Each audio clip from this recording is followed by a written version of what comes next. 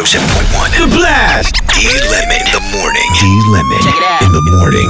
Yeah. It's D.Lemon in the morning on the Blast 107.1. All up in your mouth. Yeah, listen, here we go again. Okay. You remember Miss Honeybunz? Oh, you know I remember. The brown skin shorty that was dancing to the Meek Mill video on World Star. Yeah. Yes, sir. Turns out, she's only in the 8th grade. Oh, she didn't look like she was in 8th grade when I met her. She had the ID and everything. She had ID. What do you mean she had ID? When she was at the club. Did she, you need ID to get in the club. Ooh. They let her in. She was dancing on the tables and all that. Too much. You were out at the club with an 8th grader. No.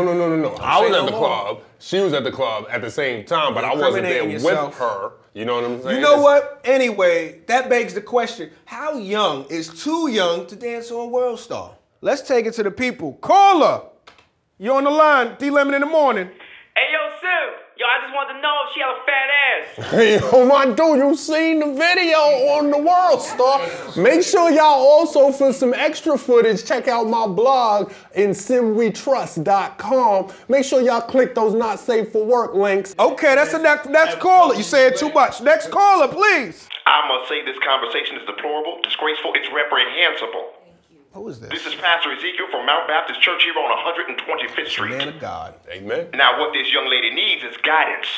I would like you to forward her information to me so that I may soothe her soul and place my hands upon her to anoint her, to show her God's true calling. You know what, Pastor? That's what we're going to do. Just hold the line. We're going to get you that information to your Godspeed. Thank you for calling.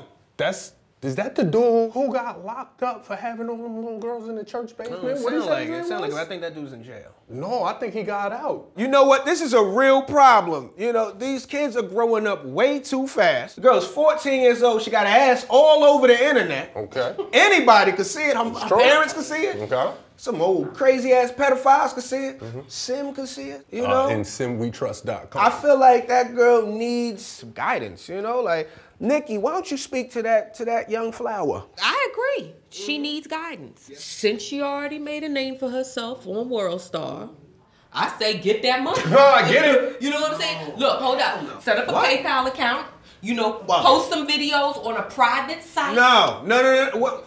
Nikki, what about inspiring the youth? The children are the future. Look, if I can get her up out of Section 8, she'll look up to me like I'm Michelle Obama. Hell no. Girl, if you listening, don't waste that youth. Don't, because it's hard out here. You need to get that money. You know what I'm saying? We doomed out here. Listen to the music we play. You know what? Let's go to a music break. I got the new one from Mr. EBT. Oh, Dollar Fries. Yeah, it's called Dollar Fries. Oh, that's my song.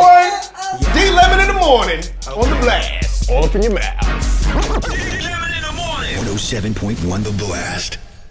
You know what I'm gonna say, right? Now, listen, I was just doing my job, man. We were talking about a serious, relevant issue in the news. In the news, Sim was bragging about drinking with a 14-year-old. Nicky essentially advocated a kiddie porn website. And the pastor? Wait, that wasn't the guy. Yeah, he's out of jail on probation.